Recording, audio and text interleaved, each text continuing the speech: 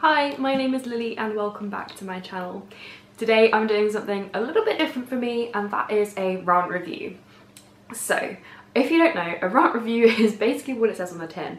I am going to rant to you about why I really didn't like this book, and it's actually why I decided to DNF this book, which means why I decided to not finish it. And the book is The Court of Miracles by Grant. Now, this book is absolutely beautiful. I will show you under the dust cover quickly. So you can see how beautiful this book is. It's just lovely. It's got sprayed edges. Unfortunately for me, the insides didn't match up to the outsides. So what was wrong with this book? I'm actually going to put it down because it's quite heavy. So, The Court of Miracles. The premise behind it is it's kind of a Les Mis retelling, and that's all I can really tell you because there isn't really a plot to give you. I'll just read you the blurb because that's the best I can do, because there isn't a plot to summarise, which is one of my issues with this book. So, here's the blurb for you. Dramatic reading. 1828, and the citizens of Paris still mourn in the wake of their failed revolution. Among them, in the dark alleys and crumbling cathedrals of the city, the most wretched have gathered into guilds of thieves, assassins, and worse. Together they are known as the Court of Miracles. Eponine has lost more than most. When her father, Thénardier, sells her sister to the Guild of Flesh, she makes a promise to do anything she can to get her sister back, even if that means joining the Court of Miracles, the very people keeping her sister a slave.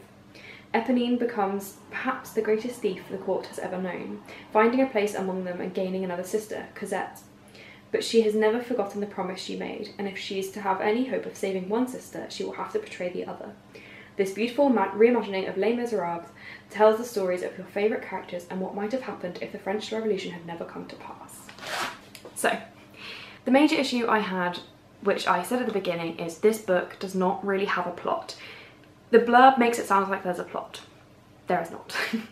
The way I summarise it to my friend Ben was it felt like someone was writing a summary of a TV series, and every few chapters it was a new episode of a TV series, and these episodes weren't strictly linked, and there wasn't really an overarching character arc for anyone. And that's really how this book felt. It was very choppy.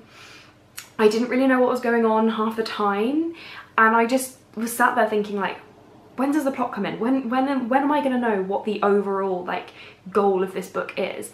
And so I tweeted out saying this is how I'm feeling. What am I wrong? Is something going to happen? And a few of my friends messaged me privately and just kind of said, no, you're right. There isn't a plot. There is kind of this mishmash of every few chapters it changes to a new heist, but the heists aren't very exciting and they're not very well thought out, and they're not very. There's just no feeling behind these heists. And then the other problem I had with this book is that because of the lack of plot, that's a big part of this, you don't really get to know any of these characters and you don't really get to care about them. And the biggest problem was Eponine, or Nina as she's called in the book.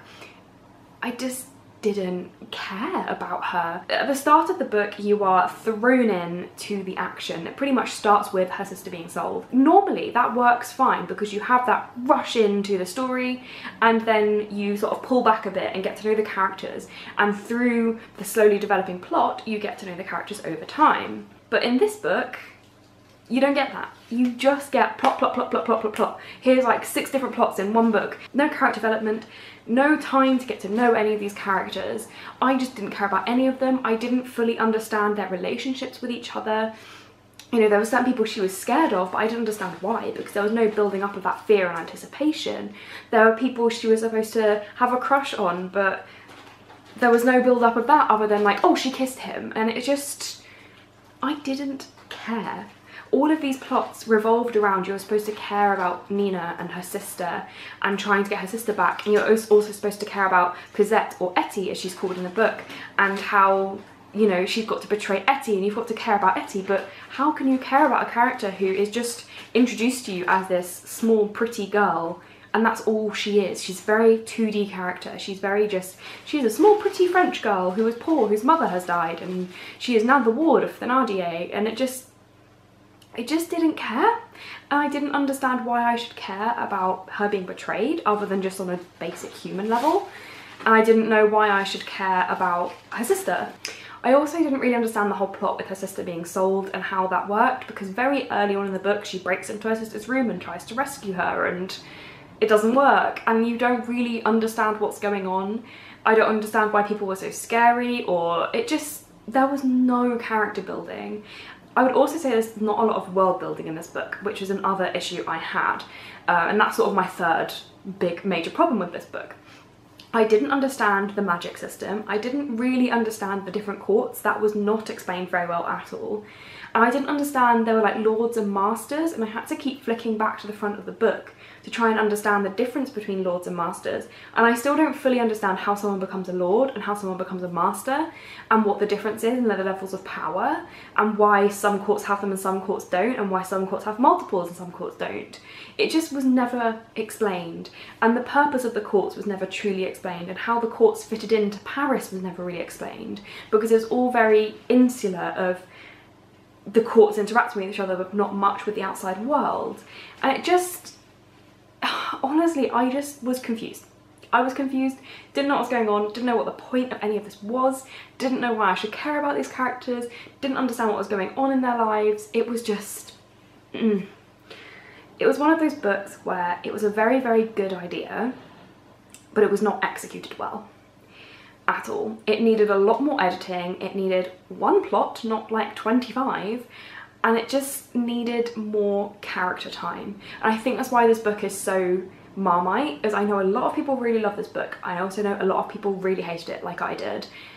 And I think that's why. I think if you're not too bothered about character and just want plot, plot, plot, plot, plot, you can get on with this book. But if you actually want some character building and some even world building, this book is not for you. I honestly would not recommend anyone read this book. It sounds really harsh, but I just don't think it's a good book. I objectively think it's poorly written, because it's not the worst book I've ever read. It was still entertaining, but you do get bored very quickly because you don't care. And that was the biggest problem about this book, and that's why I think I couldn't recommend it to anyone really. I think if it went through a few more rounds of edits, I would recommend it, but no. But I would actually continue to read this author. I'm not writing the author off at all.